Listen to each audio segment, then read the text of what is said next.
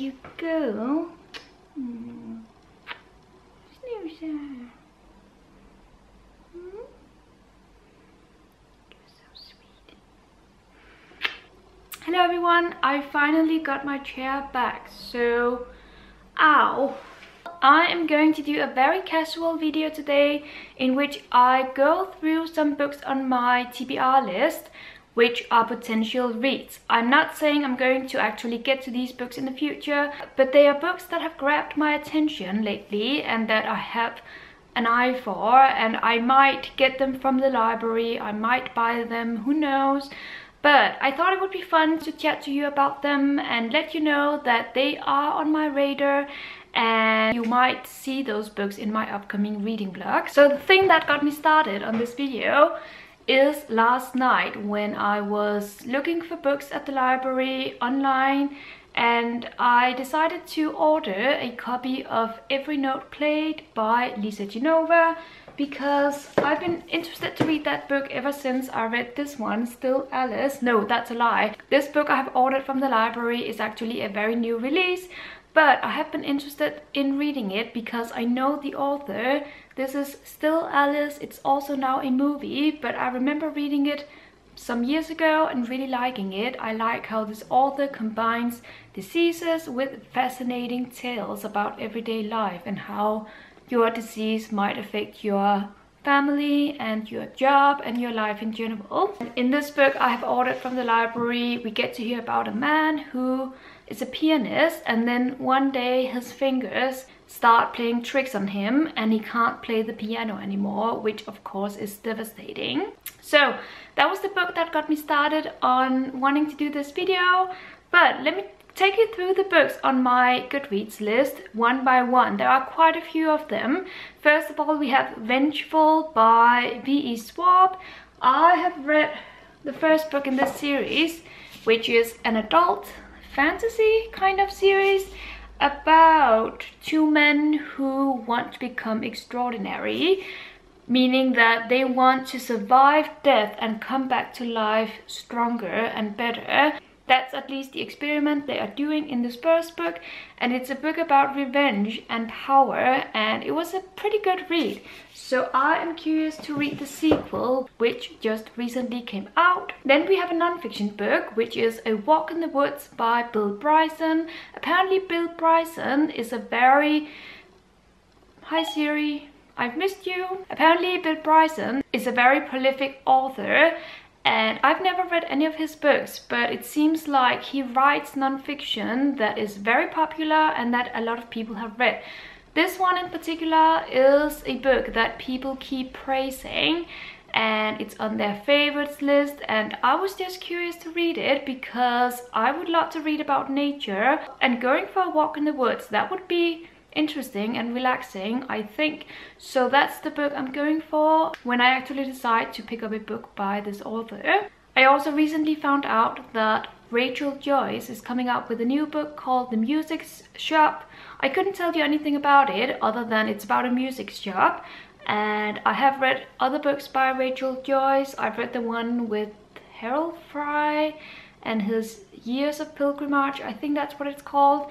And I like how her books are very cozy and very funny and peculiar. So I'm expecting that same kind of book in this novel. Then we have some John Boyne books, which I have put on my list just because I recently read his The Heart's Invisible Furies. Let me find it. If you follow my reading vlogs, you will know that I read this book last month, and it was my favorite book of the year so far. So I have added a few extra of his titles on my wish list or my TBR list. We have A History of Loneliness, The Absolutist, and A Letter to the Sky. I don't really know where to start other than I have actually borrowed The Absolutist from the library. They had it in English, so I decided to check it out. And that's naturally where I plan on starting. But let me know if you have read any of these titles and which one you prefer. Pachinko by Min Jin Lee is a book that is a huge novel set in Asia somewhere. I think it's Korea, but I could be mistaken. It could also be Japan. But I've been very hesitant to read this book because I wasn't sure it was a book for me. I wasn't that much into a huge family saga and historical fiction. I didn't think so, at least, but lately I have been curious to read this book because it seems like everyone loves this book. Even though it's a very huge novel, it seems like it's a book that people fly through and it stays in their hearts, and it's just a book that I feel would be great for when you want a comfort read that you can dive into and stay with for pages and pages. So it is on my list. I'm still on the fence about actually reading it, but I am intrigued. Then we naturally have The Haunting of Hill House by Shirley Jackson. I mentioned in another video that I'm currently watching the TV show, which is based on this horror novel, and the show is really really scary, but it has intrigued me to also read the book. I don't know if I will actually get to it this October or November. I might save it for next Halloween, just because I would love to read this book during Halloween. That's the perfect time of the year, it's the perfect setting.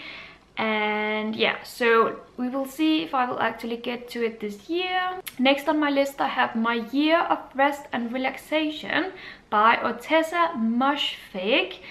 This is I think it's a non-fiction book, but it could be written like fiction because it's about this woman who decides to relax for a year and do nothing, as far as I have been told. I find it interesting, and I will say the plot doesn't sound as intriguing as it could have been. I mean, reading about a woman who sleeps for a year, how interesting could that be? But then again, so many people have read it and it's one of their favorites now. I'm pretty much intrigued to find out what the heck she did with herself in that year and what it did to her, and it's fascinating enough for me to actually pick up this book eventually and perhaps read it. I mean, if I pick it up, I will read it, that's for sure.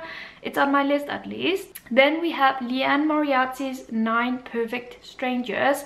I am kind of a fan of Liane Moriarty, meaning that I have read and loved a few of her books, and I've also read one book, My Husband's Secret, and I wasn't a huge fan of that one, so I'm kind of on the fence about her. But when I realized that she has a new book that has just come out, I was so ready to order it and read it, but then I didn't want to. I'm trying to not buy too many books these days just because I feel overwhelmed with my TBR, so I'm trying just to go with the flow, and if I want a new book I will try and get it from the library and not spend too much money on books right now, at least. So it's on my list. It's one that I'm definitely interested in reading, but if I'm getting it from the library I will have to wait at least 6 months until they actually have it available for checking out. So that's a bummer when it comes to new releases, but I'm okay with waiting. I have so many other titles to get to in the meantime. Sarah Perry's Melmoth, and that's because I read her The Essex Serpent some years ago and found it fascinating. I'm so sad that it's one of those books that I've decided to give away because it was one of my most gorgeous books on my shelves and I don't have it anymore. But nevertheless, I was intrigued by that story, and this is her newest one. I think, let me check, I think this one is one of her shorter novels, but I could be mistaken. Yeah, it's 240 pages, so it's not a short novel, but it's one that I don't know too much about, actually. I think it's kind of scary. I think it's kind of got to do with I don't know if it's a creature again, like the Essex Serpent, but anyway, I'm intrigued enough to read it because of the author. I also have on my list The Witch Elm by Tana French because I have fallen in love with Tana French and her crime stories. I'm currently reading the Dublin Murder Squad series. I'm slowly making my way through that one, and this is her newest book, which I believe is a standalone, so it's one that's going to be easy to get and read, and then you have finished that story, and that appeals to me a lot. Sarah Maas's The Ghost Wall. This is another new release, and this is the short book I was thinking of. It's only about 100 pages, I believe, and I fell in love with Sarah Maas's The Tidal Zone and also her Night Waking. Actually, let me just find those books. These two novels, I cannot recommend them enough. I love them both dearly. So when I found out that she has a new book out, I put it on my wish list immediately. Then we have Anna James and her Tilly and the Book Wanderers, which is the first book in a new middle grade series. And I'm not much into middle grade, but when I read about this book and when I heard about it through Anna James, not that I met her, but I heard about it in a video, I was very much fascinated, because as far as I remember, it's about a child who reads books in a library, and then the creatures from those books come alive in the library or something like that. I mean, that sounds really good to me. Then we have Sally Rooney's Normal People. Gosh, I really want to read this book. I am hesitant to buy it, once again, because I want to not buy too many books and pressure myself with my overwhelming TBR, but I am definitely going to get this book as soon as it gets in the library, which will be soon, I believe, because it was nominated for the Man Booker Prize. And also, there's something about this author. I read her Conversations with Friends over summer, and it was a book that I didn't really love while reading it, but afterwards it has grown on me, and I now simply love it, and I want to get more familiar with this author. And when I heard this book was nominated for that prize, I knew that it was one I wanted to read. I'm not sure about the actual cover. I don't think that the lime green goes very well with my books. I mean, it's not a problem really, but it's not my color, and also the tin can on the cover is not really my style, so I'm not sure about actually buying the book and owning it. I would prefer to get it in the library and hopefully love it. Another book that I was just about to order when I heard about it is A Winter's Promise by Christelle Darboux, which is the book from a French author that has now been translated into English and has found its way into BookTube, and a lot of people have been sent it for review, or they have bought it and read it. It seems like it's on everyone's reading list these days. Well, I'm very glad I didn't actually buy it when I was about to, because I realized it's really more of a children's book and it's a fantasy book, and the reason why I wanted to read it to begin with is because it's from a French author, and I am a French teacher, so naturally I was drawn to reading this new bestseller from France.